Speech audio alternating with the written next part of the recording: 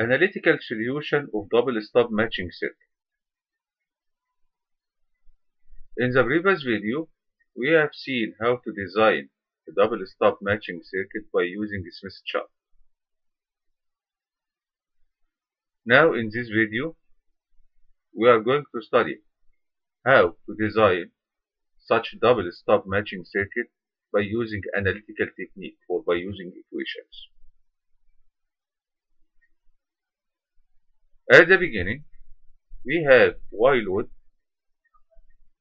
connected to the first terminal of the double stub tuning circuit. This Y load has real part GL and imaginary part BL. So Y load equals GL plus GBL. Here we have a parallel susceptance GB1 connected in parallel to Y load. So the total admittance at the input terminal of the double stub tuning circuit would be Y1 equals Y load plus GB1. Y load is GL plus GBL here plus GB1, so we can say that Y1, the input admittance after adding the parallel susceptance GB1, equals GL plus J multiplied by BL plus B1. This input admittance will be transferred by a distance D to the point 2. At this point, the input admittance it would be Y2. Y2 here, it can be determined by simple analytical form as Y input equals Y naught plus Y1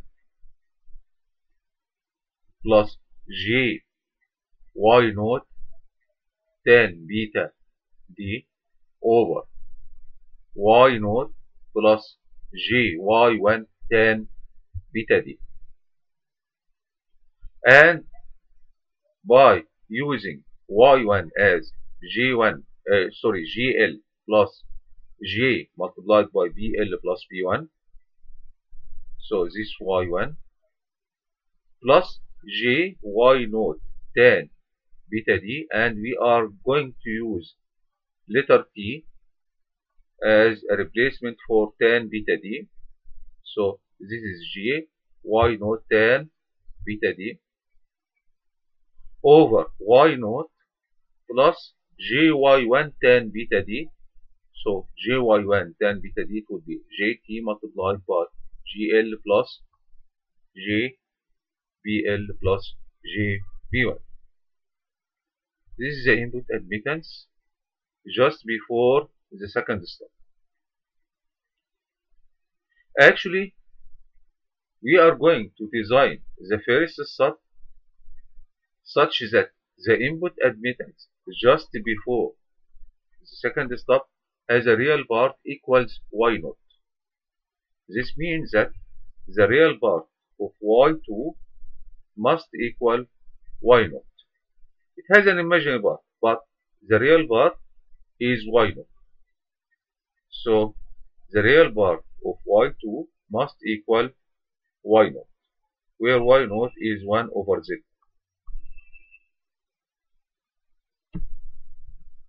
By taking the real part of this equation and equating it by Y naught, we can obtain the following second order equation.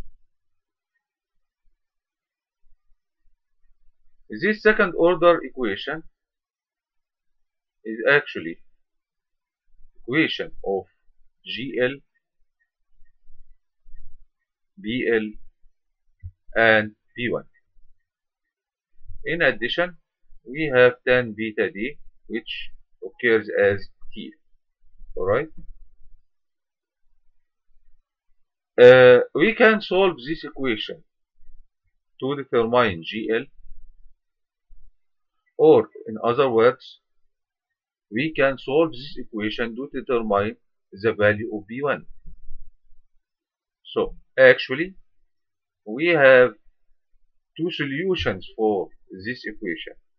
One if we are looking for GL and one if we are looking for B1. And in both cases, this equation is second order equation.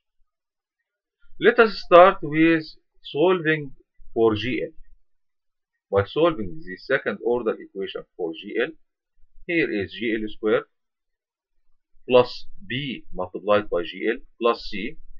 By solving this, we can solve it analytically as minus B over 2 plus or minus square root B over 2 minus 4AB or 4AC. Actually, the solution of second order equation. So, the solution of this equation, it can be represented in this form. This actually minus B over 2 plus or minus square root. This should be B over 2 squared minus A, which is 1, multiplied by C, which is this term. And by taking B over 2 as a common factor from the square root, this can be square root 1 minus 4A multiplied by C over B, 4 over B squared. 4 multiplied by A, which 1, multiplied by C, which is this term, over B, which is Y naught 1 plus T squared over T squared. So, this is 1 over B squared. Okay.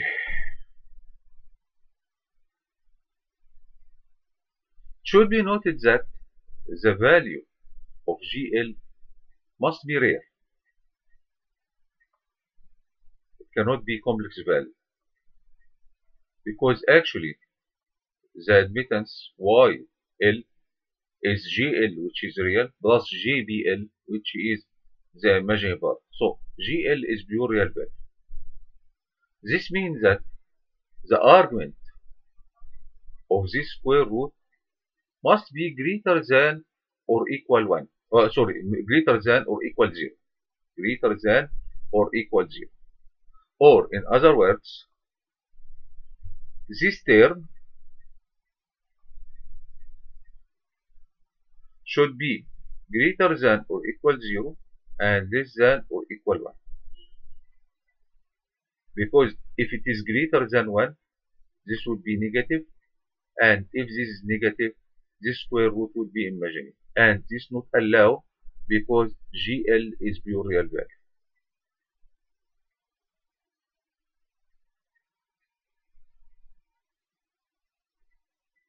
So the argument of this term is greater than or equal 0 and less than or equal unity to satisfy that the value of GL is real value.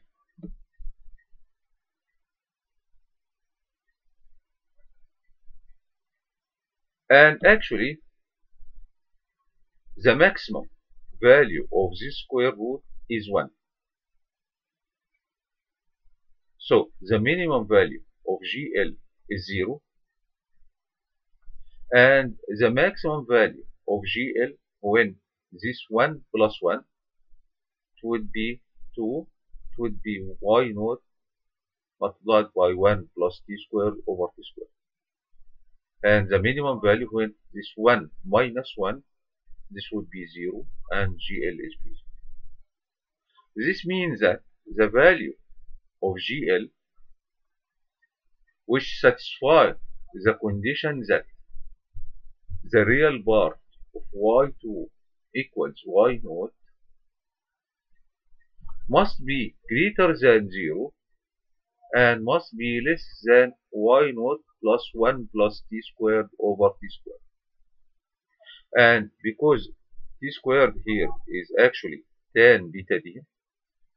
So this 1 plus tan squared beta d over tan squared beta d. By taking this, tan is sine squared over cosine squared. So 1 plus tan squared is actually 1 over cosine squared. And this is sine squared over cosine squared. So we can say that this is actually y naught over sine squared beta d. This means that the allowable value for the real part of the load admittance should be greater than 0 and less than y naught over sine squared beta d, where d is the distance between the two stubs.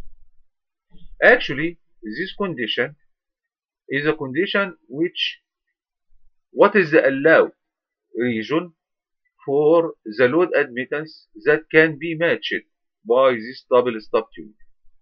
Or in other words, outside this region, if the value of GL is greater than y naught over sine square beta d, we are going in the forbidden region, and in the forbidden region, we cannot match this load. So this actually is the analytical formula for the allowable region, and the forbidden region is GL is greater than y naught over sine square beta d. And as I said, this is a range on GL that can be matched for a given stub space. Alright? Okay. Now we have solved this equation for GL to determine the allowable range for GL.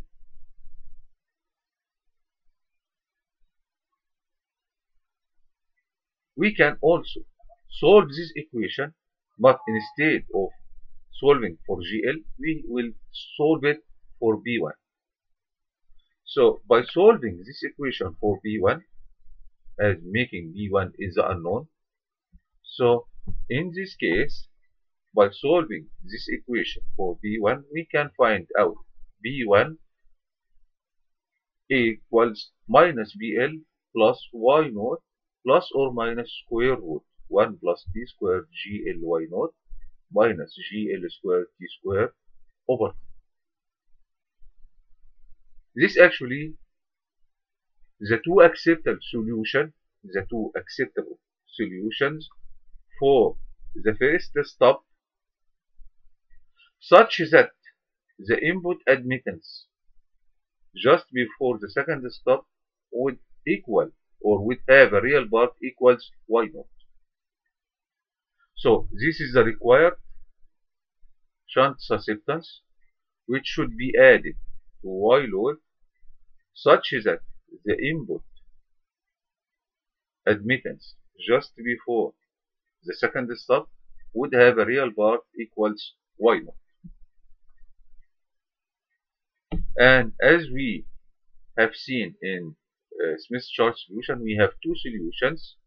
Also in the analytical solution, we have two solutions. Once we determine the value of B1, we can go with this value of B1 in the original equation of Y2, the input admittance after a distance D, and substitute for the value of B1 here. By substituting for the value of B1, we can find Y2 as a real part plus imaginary part. Actually, the real part it would be Y naught, because actually we have started with enforcing the boundary condition that the real part is Y naught. But the imaginary part would be plus JB2. In this case, we are going to add minus JB2 to such plus JB2, such that the total admittance after the second stub would be Y naught. So the second stub susceptance can be found from the negative of the imaginary part of Y2. We, after calculating the value of B1, we are going to substitute in this equation to obtain real part and imaginary part. The real part would be y naught. The imaginary part, we are going to take its negative value to determine the value of b naught, b2. And because we have two values for b1, we have corresponding two values for b2. So, for example, for the positive sign here, we have the positive sign here. And for the negative sign here, we have the negative sign. So, this is the acceptance of the second stub, such that the total admittance after the second stub, it would be y naught. Okay? Now, after determining the value of b1 and b2,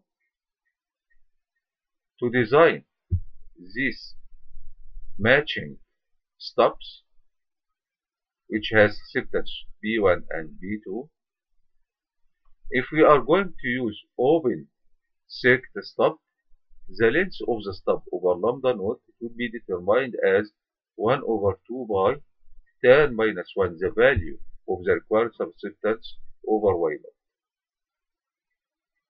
If we are designing the stubs with short circuit stub, the length of short circuit stub over lambda would be minus 1 over 2 pi 10 minus 1 y naught over b. If the value here is obtained as negative value, we add lambda over 2 to this negative value to obtain the positive length of the stub. This is how to determine the length of the stub according to the required value of the susceptance B1 and B2. After determining B1 and B2, we obtain the length of the stubs. After determining the length of the stubs, we have already completed the design of the double stub tuning circuit. This is how to design the double stub tuning circuit by using analytical technique. Okay? Alright.